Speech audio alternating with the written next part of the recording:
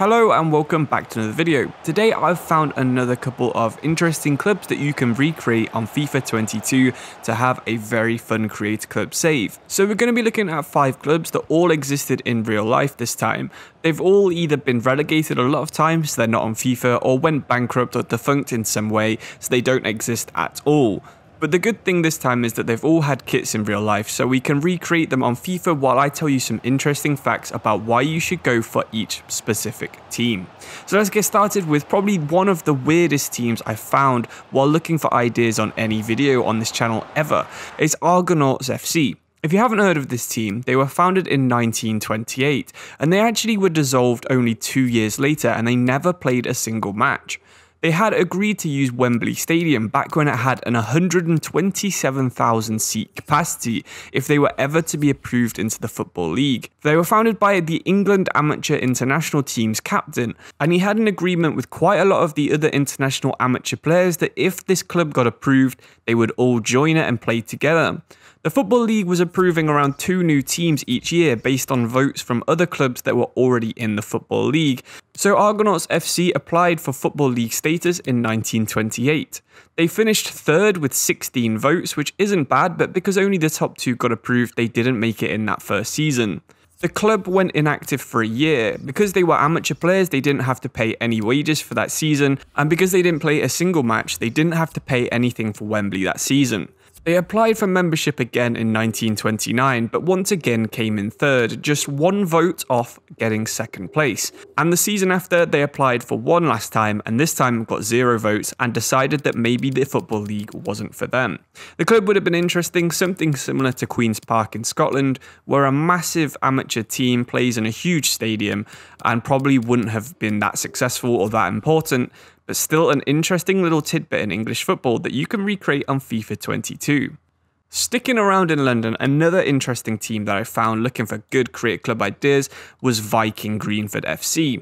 They were actually founded as just Viking, and they were founded by a team of factory workers in the post-war 1945. The first couple of seasons were spent touring the UK, playing as many friendly matches as possible to raise funds for their league application, and they even did a tour of the Soviet Union in 1965, which included a match at the Yuri Gagarin Stadium named after the first man in space, where they lost 10-1. They also did a controversial trip to Czechoslovakia in 1968, but unfortunately for Viking, this also unexpectedly coincided with a sudden Soviet invasion of the country, forcing the team to make a 300-mile sprint to the Austrian border in the team coach to avoid becoming trapped in the country. Viking started off in the 14th tier when they were founded, and made it up to the 9th tier by the end of the 60s.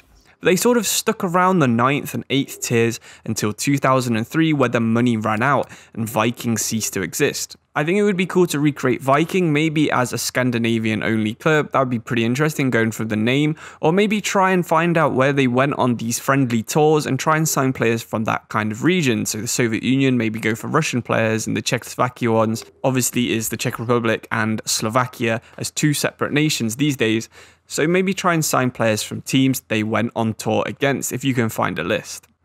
Heading up north quite a bit, going into Leicester, back in 1900 when Leicester City was still called Leicester Foss, a Sunderland supporting quarry worker decided to found a team called Enderby Town on the outskirts of Leicester. Eventually this team would be known as Leicester United, and because Leicester is one of the biggest cities in the UK to only have 1 team in the top 8 divisions, there's definitely room for a Leicester United to take the spot of being the city's 2nd biggest team. Some equally sized cities like Leicester include places like Edinburgh, where you have Hearts and Hibs, both very well supported. Even places like Nottingham, where you have Forest and Notts County, big cities with 2 teams. And that's what you're going to be trying to do with Leicester United. In real life, this team made it up to the 6th division and managed to stay there until 1982. But by 1996, as many clubs on my lists do have, they had some severe financial difficulties. They had a few relegations, and then after a few games into the 1996-7 season, they went out of business because they just couldn't afford to play the players anymore. And then once again, Leicester became a 1-club city. The goal for this save would of course to be try and overtake Leicester City eventually with Leicester United. A pretty tough challenge, but I think it would be a fun one. Heading a bit further up north, we're looking at Scarborough FC as our fourth team on this list. They're one of the oldest teams in the region, formed in 1879, but they were actually wound up in 2007 with debts of over £2 million.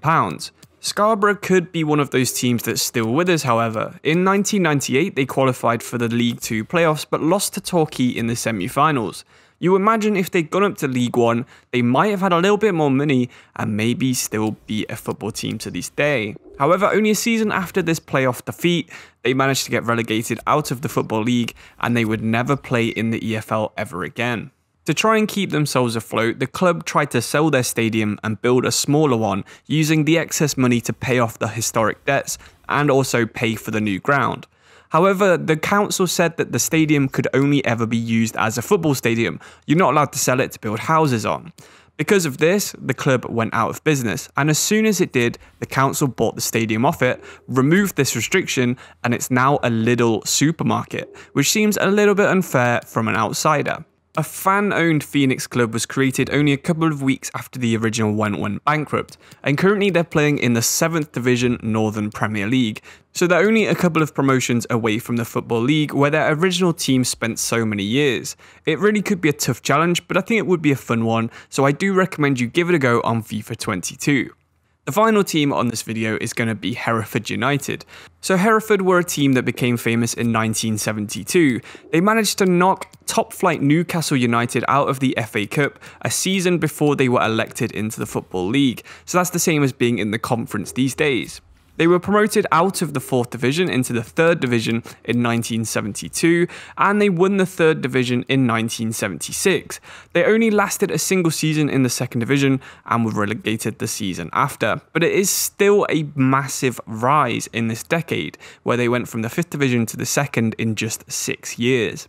Hereford would go on to spend 19 seasons in League 2 until they finally got relegated out of it in 1997. Eventually, they were expelled from the conference in 2014 due to financial irregularities. After they disappeared, it was found out that they actually had debts of over £1 million, which is quite a lot for a 5th Division team, as I'm sure you can imagine. However, Hereford was also known for having quite a lot of rivalries with different teams. There was Worcester City, which was their fiercest rivals, and there was also Cardiff City and Newport County, who were rivals in the 70s and 80s.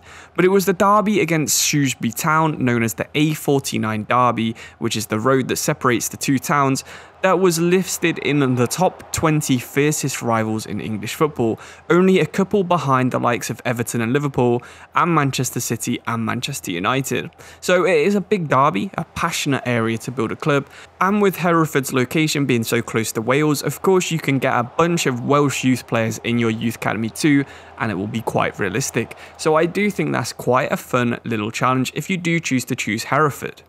Hopefully you like at least one of the 5 teams I've told you about in this video. My personal favourite is Argonauts because I had no idea that an amateur club could even afford to lease Wembley Stadium. But let me know who your favourite is in the comments, or if you've got any create club ideas, drop them below because I'm going to be doing a video with some of your guys' ideas as well. Join the Discord if you'd like to talk to me about any of them as well. But thank you all for watching, and I'll see you very soon for another video. Thank you and goodbye.